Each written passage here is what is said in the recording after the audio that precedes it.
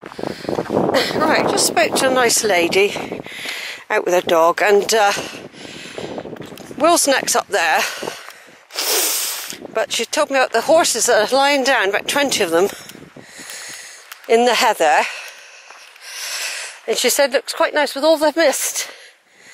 You can see all the mist. They never talked about the mist on the weather forecast this morning either. But you've got to expect it up here.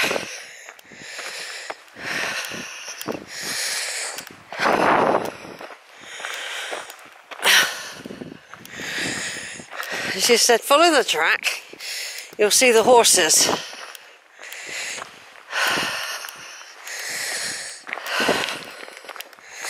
I wonder if she was a nurse. She looked like a nurse.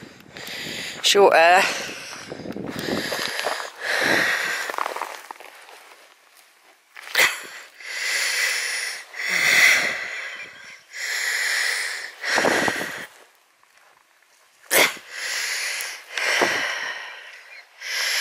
Look at those, I should have put a stone there.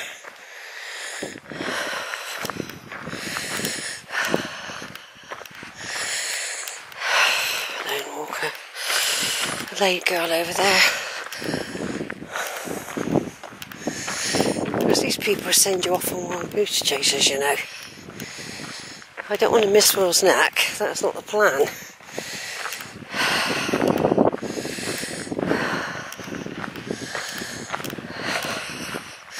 Supposed to be seeing some horses in a minute.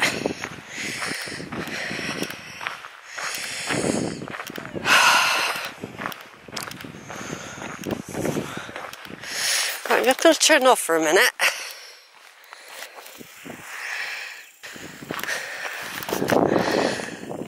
There's a girl there. She's been not far behind me really on the walk.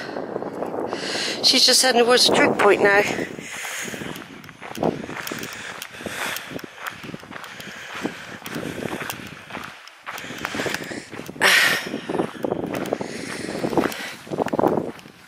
I'm quite disappointed in the weather. I really, really am. But before I went to bed last night, I watched the weather map on the telly, and it looked all cloud. It looked all cloud to me. I can see horses now. They're not lying down though. Look.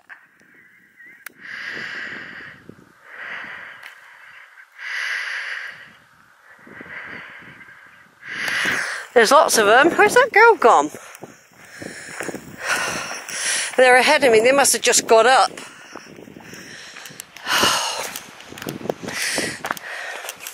Right, what I'm going to do is just zoom in again so you can see that there's a big group of horses. It doesn't matter if they're lying down or not. Right, just take a picture before they all disappear. Right, there's the trig point, and that's Will's neck.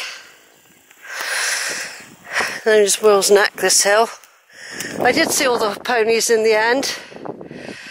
Is that one lying down? Let me just have a zoom in a minute. Is that one lying down?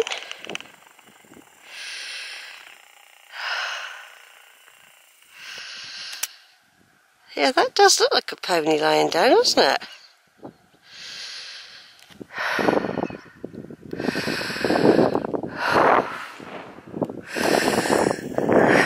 Might be dead.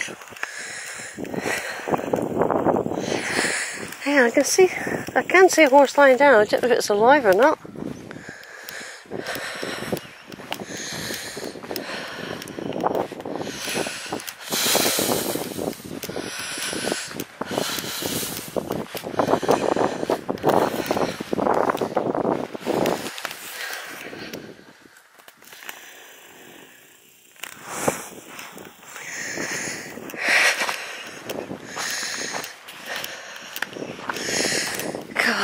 I don't think it's going to clear all day.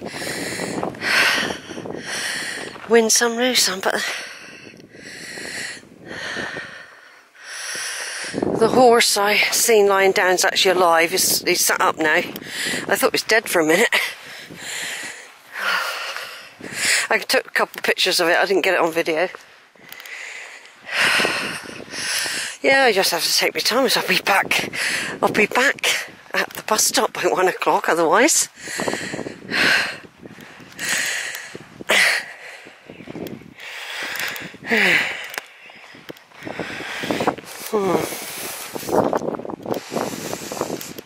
So anyway, that's Will's Neck. We're now heading for Truscombe Stone, and then we'll be walking right the way through that wood. But I've been all over those fields as well in the past. I've been all over those fields. Big battles took place back in the Anglo-Saxon times. Apparently big battles happened down there. I don't know if they were with the Vikings, but this is known as a battle route along here. It's just a shame it's turned out like this, folks. But of course the thing is, it wasn't all about taking photographs really. It's for me just to be out here, and it's not cold really. I've put my windshield on. But it's not really cold, and I've just put it on just to make sure I don't get cold, to be quite honest. And now I'm going down that track there. I used to know everything about all the features, you know, like what is the Truscombe Stone. I mean, I used to know all that as well. And